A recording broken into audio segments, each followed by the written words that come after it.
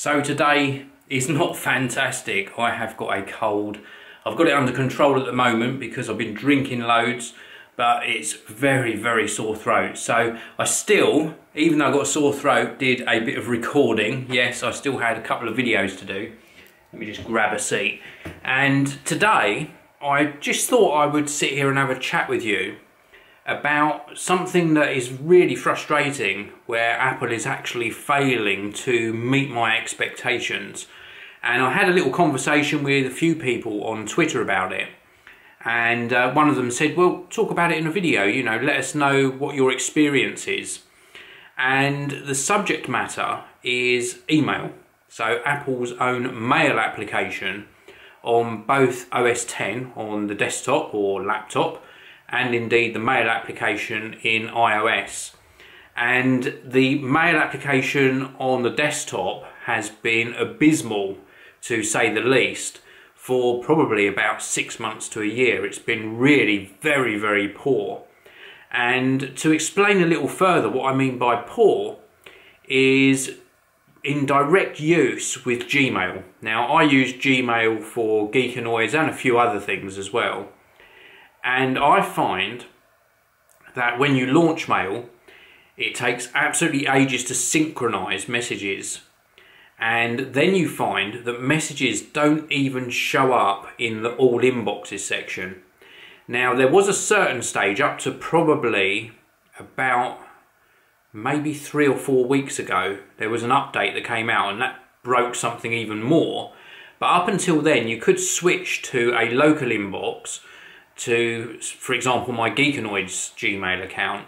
I could select that in the mail application, then go back to all inboxes, and that would provoke the application to actually show all of the messages, so problem solved.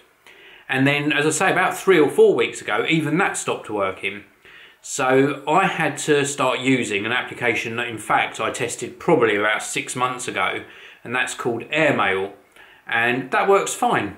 Synchronizes with Gmail, shows all my messages, no issues at all, no need to dive into the web client for Gmail to get an important email, they just all show. So why Apple's own mail application can't achieve that, I have got no idea. It is a complete mess. And then with iOS 8, it happened a little bit with iOS 7, but not too much, but definitely with iOS 8, I will look at an email perhaps on my laptop and I will mark it as read, or it will automatically mark as read. I will then go to my iOS device, be that an iPhone or an iPad, excuse me, and when I go to the mail application on my mobile device, the email is unread. So I mark it as read again, and then I'll go through the rest of my emails perhaps on my mobile device, come out of the application, do something else, maybe in Twitter or the YouTube app or just something else, go back into the mail application on the iOS device, and then some of those messages are unread again. And then it updates and shifts everything around and some more appear. It's absolutely crazy and unworkable. And going back to my laptop on my MacBook Pro, sometimes you sit there waiting and nothing comes through, nothing synchronizes.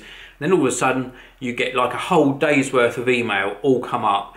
Absolutely ridiculous. Now, these are Apple's own applications. This is part of my experience and part of the user experience for you if you use the Apple platform, that they really have no excuse not to get right.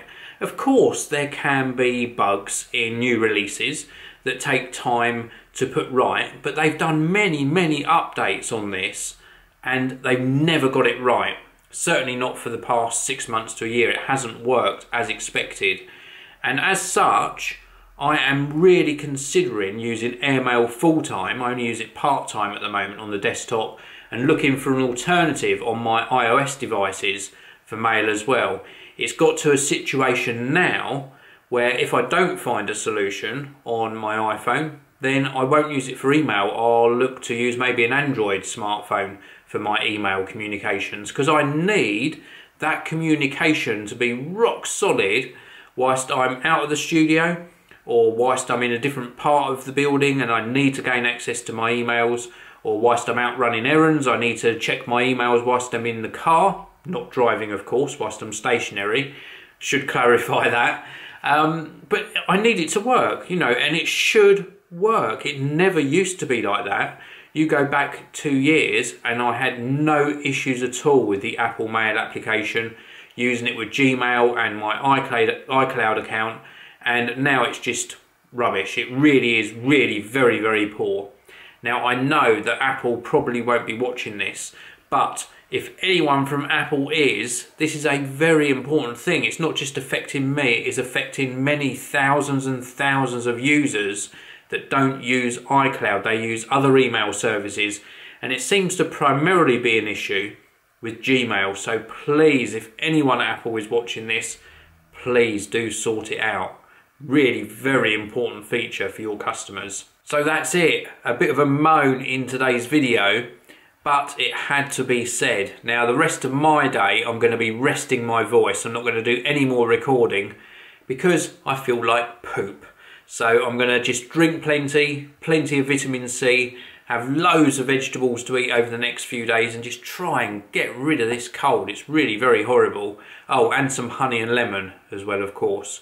So thank you very much for watching today's video. Let me know what you think about what I've talked about. Are you experiencing issues with your Apple Mail clients, or indeed, what do you use for mail on your iOS devices and also on your Mac desktop or laptop? Thanks again for watching. I'll see you all again tomorrow.